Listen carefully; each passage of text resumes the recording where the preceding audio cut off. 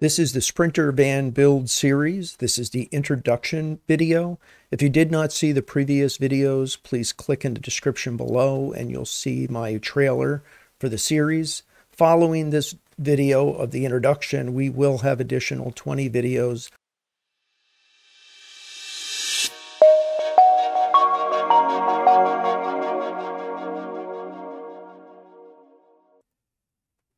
First thing we want to do is share some of the objectives that we're going to be covering in this. And first one is I really want to share my passion of the build. For the past 3 years, put a lot of work into this, and I hope to spark some creativity in future builders or anybody that's even now looking to buy an RV. We're going to discuss some of the research that we did. We'll share the components in the build series. Our van is a work in progress and it will change as our needs change with the van, and we'll get into the discussions on that because it changes constantly. So as I've said previously, we've taken over 1,000 photos. We're going to create 20 chapters and those will follow this introduction section. All that will be done in a playlist, and if you look at the description section of this video, you'll see all the links. As I roll them out, I will add all of the links to the videos. I've done about 95% of this build series myself. It's very, very important to note that I am not an expert. I'm not an electrician. I'm just a guy with a van that wants to share my passion of what I've done and what I've done wrong. So let's get started. I have to admit, there was a lot more math and science behind this build than I had thought. I had some great ideas, and sometimes the math just didn't work out. So the big question is where do we start? I would always say, number one, you really got to start asking yourself a lot of questions. How many passengers do you want in the van? The lengths of the trip that you're going to be taking. Are you going cross country, weekend adventures? We're more adventure people, and I'll get into all that later. But do you want to be able to park this in small towns when you're going to national parks? Are you going to be able to park it on the side of the road? Next question is do you need a bathroom? How much cooking are you going to need to be doing in the van? Because that really comes down to what appliances are you going to need? What are your energy and electrical requirements and wattage? And we'll get into all that as well. And then the big question is how much storage do you need? Are you going to be staying at campsites? Are you going to be boondocking? Are you going to require electrical hookups, plumbing hookups? All these things are critical when establishing how you're going to do your van build. How tall are you? My wife and I are under 6 foot. So for us, this was quite easy. We actually decided to go with our bed size. We have a 74-inch bed where a typical bed, queen size bed, is 80 inches long. So all these things make a difference. Then the garage is always underneath the bed. So the question is what gear are you going to bring? Are you bringing bikes, kayaks, luggage, fishing? And then do you want to use bike racks, or do you want to store all the stuff that's when it's in the van? So this way you don't have to worry about somebody stealing your bike or things like that. And then lastly, what is the load capacity of the van? And then what is the towing capacity? I think it's important that we start to talk about the different van manufacturers out there, whether you're going to buy new, whether you're going to buy used, and then build it out. So number one, if you look at this, depending where you're at, some of these might not be available in the US, but some of them going to be available overseas. But Renault put out one, Mercedes-Benz has one, Peugeot has one. If you can see the size, you know, this is a 140-inch wheelbase van, and these same 3 vans are also listed here, and you can see that they're larger. So this is 170 inches between wheelbase, and when you pick your van, you really need to understand the length of your van. So then when we go further, then you can look at what is VW, Volkswagen just came out with, Dodge Ram ProMaster, Ford Transit van. So you really got to start taking all those questions that we started up with and really determining which van is going to be best for you to do your build if you decide to do this. And then also secondarily, when you start looking at other RVs that are already built out there, you'll be able to see what van bodies they're using. but I'm going to get into a lot of that. So the big thing is where do we get our ideas? Where do we get our inspiration? And how do we become creative? So for me, my recommendation, because this is what I've done, number one, go to an RV show, go to an RV dealer, start walking through all of the different RVs, because you really start to get inspired. And for my wife and I hate saying it, but there was no RV out there that was going to fit the requirements that we needed. And for us, because of the size of the van, and we built new, I probably could have got something cheaper that was already built, but it wouldn't have had half of the stuff that I have in my van. So our options were, once we went through a criteria list, that was it. So again, go to your RV shows. The other thing here is, even on the boats, a lot of my components are coming out of yachts, and you'll see that in the photos that I go through. And then secondarily, there is so much information available on YouTube. Get out there and start doing it. So when we did that, my first idea was I was going to create this. So my wife thought this was a little bit too high. The wheels are a little bit too big. But again, there's a lot of creativity out there that people will build. But this is a van that was built and used up in Iceland. So our van goals were the following. We wanted a van that was built for just my wife and I, for two people. We wanted the ability to haul our tandem bike, which is this photo right here. We wanted the ability to have four-wheel drive so we can drive on the beach and bring all of our comforts from home. And along with that, we needed the ability to store all of this gear. We do have some mobility issues as we get older in our lives. So we want different modes of transportation depending on where we're going. So for us, we decided this was a trip that we took up in Maine. We wanted to take the tandem bike up there, but when you're going through Bar Harbor, we decided that we also wanted to bring this little mini electric trike. So this way, we're not going to get limited on where we want to go, whether it's in Bar Harbor or whether it's through the pads and the carriage trails in Acadia National Park. These are some of the goals that you had to do. So for us, we needed this. For us, diesel fuel only. I did not want propane. I did want not LP gas. I wanted a large garage to haul our gear, and I wanted it completely self-contained. I wanted it stealth. I didn't want to have any hookups outside. I wanted it to really look like a work van. I also wanted to make sure that our van was wide enough to fit in parking lots. And even though we went with a longer van, it's very difficult to parallel park it. But if you're in a parking lot in a shopping center or something like that, I have no problem parking the van at all. So there's a lot that you really have to think of when you're doing that. Our van goals were also, my wife absolutely wanted a bathroom. She wanted it in self-contained. We have a bathroom, we have a shower, and we'll talk about whether or not you really need a shower or not, depending what your use is going to be with the van. But for us, we use that bathroom also as a closet. So there's a clothes rod in there and everything else. We also wanted to make sure that our van was something that we could easily reconfigure in the future as our needs change, and we have reconfigured this van, and I'll get into all that. The removable bed was extremely important for me. I needed to have a van that I could take the bed out. I came up with this way of putting in a bed that I could take in and out of there in 10 minutes, and I'm able to haul stuff around and help my friends if they need something. For us, our van, I would say, is an adventure van. It's not just for camping and traveling, even though we do that as well. And the other part is I really needed something that was going to be something that could be easily serviced, whether I go to a Mercedes-Benz dealer or somebody that does foreign cars. But if I wanted to have something fixed on my inverter, my secondary alternator, or my, diesel boiler, any of that stuff, I could easily get this thing serviced.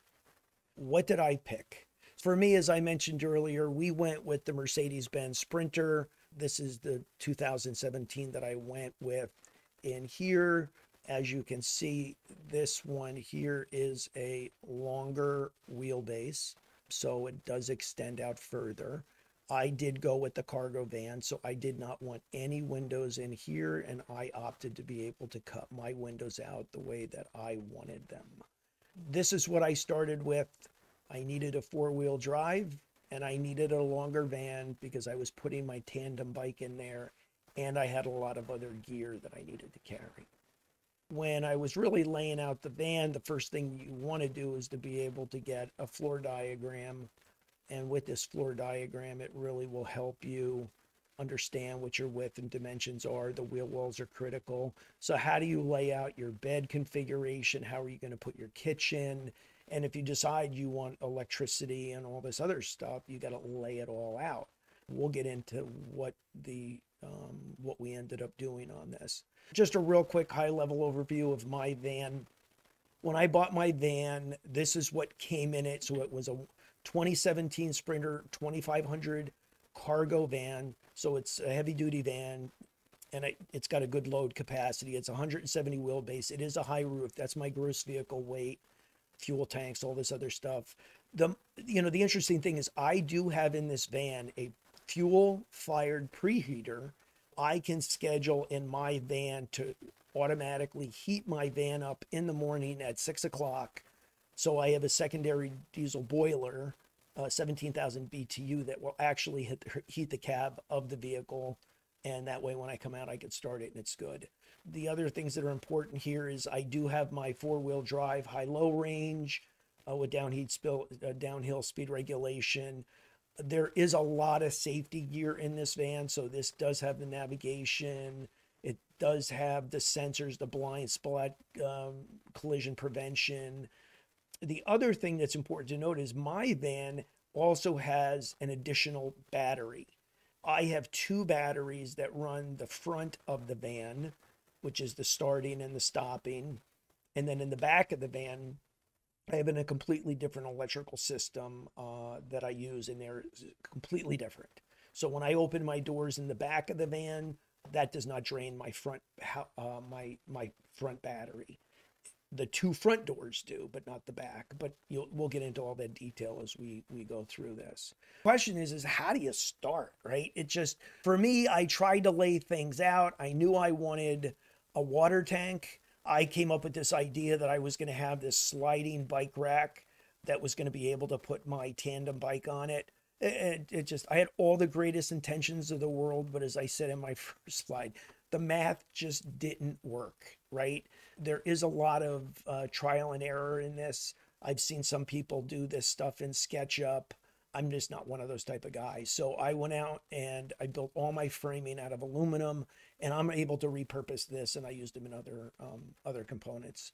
But it's not really the way we thought it would be.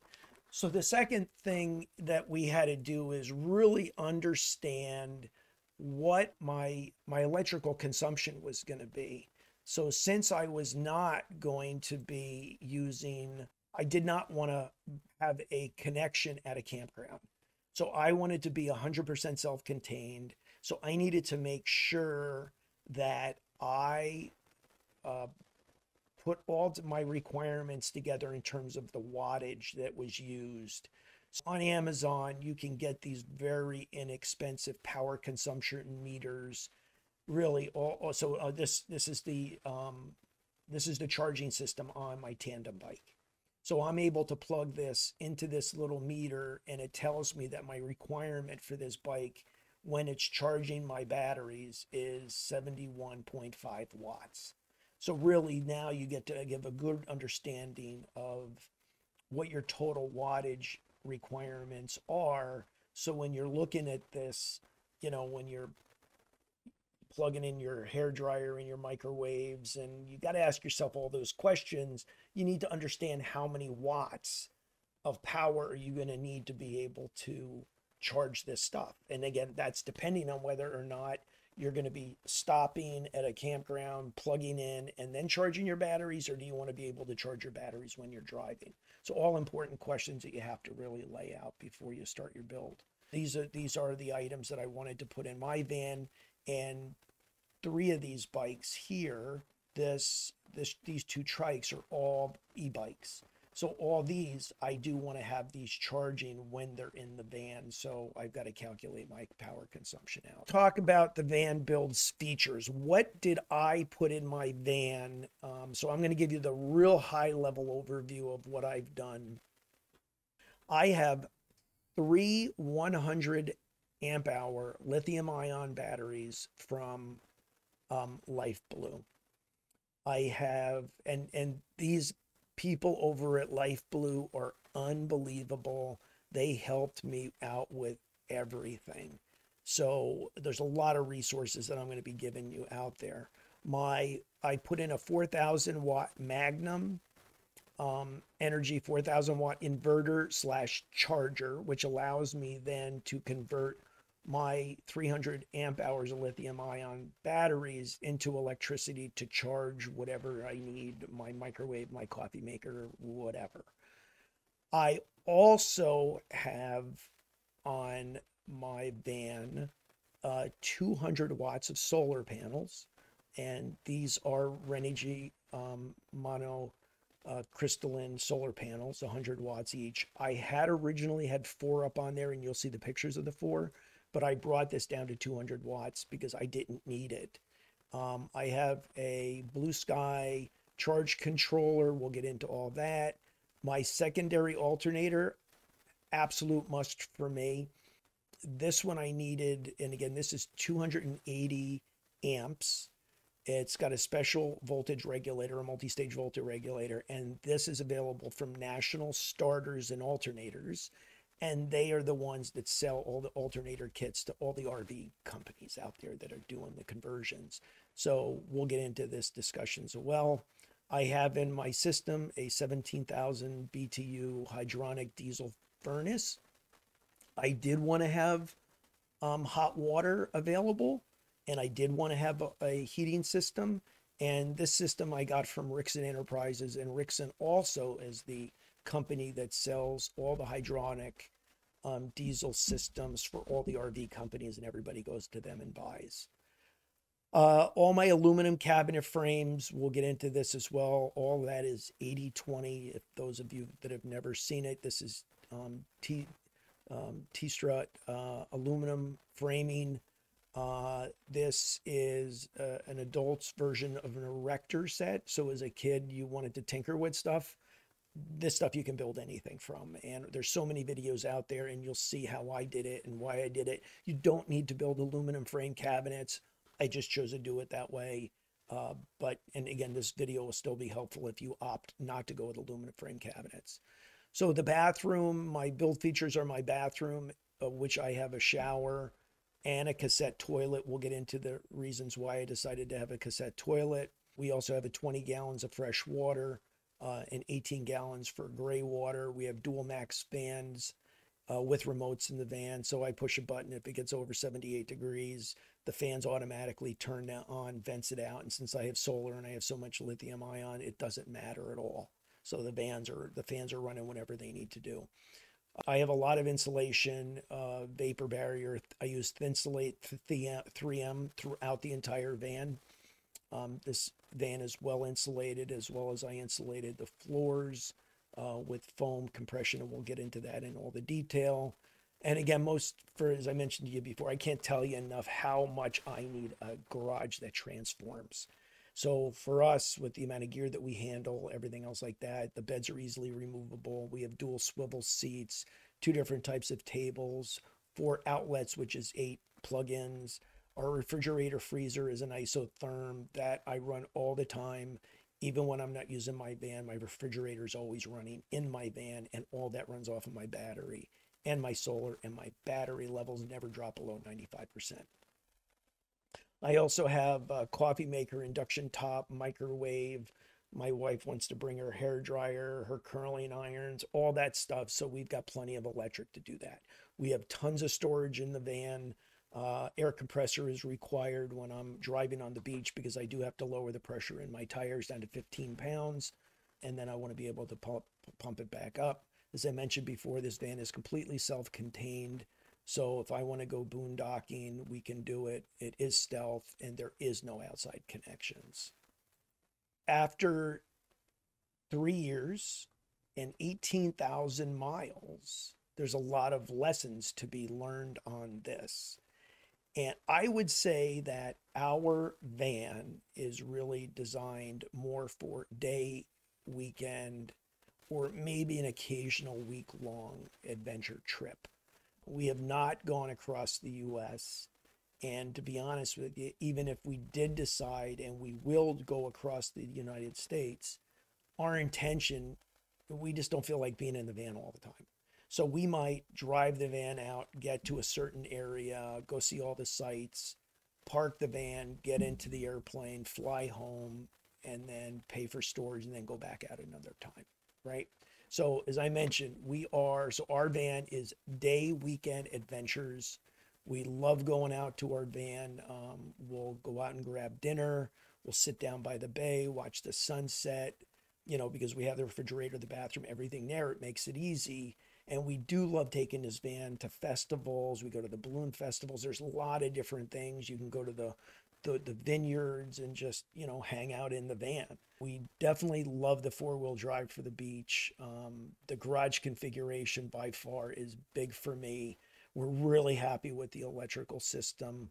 And I have to admit, I did make a comment to my wife the other day and she wasn't happy about it, but we don't ever sleep in the van. We have, but it's not something that we do. So for us, the reason I call it an adventure van is we'll drive it. If we get tired, we'll take a nap, which is great. But in the end, we still want to be able to go into a hotel if we're driving somewhere along the East Coast or something like that, and be able to get a real shower instead of a compact shower when you're really only limited to 20 gallons of water. So, but we'll get into all this stuff as we go. I hope you enjoyed what I had to present today. As I said, there will be 20 videos following this. Please make any comments in the sections below and I will get back to you on it.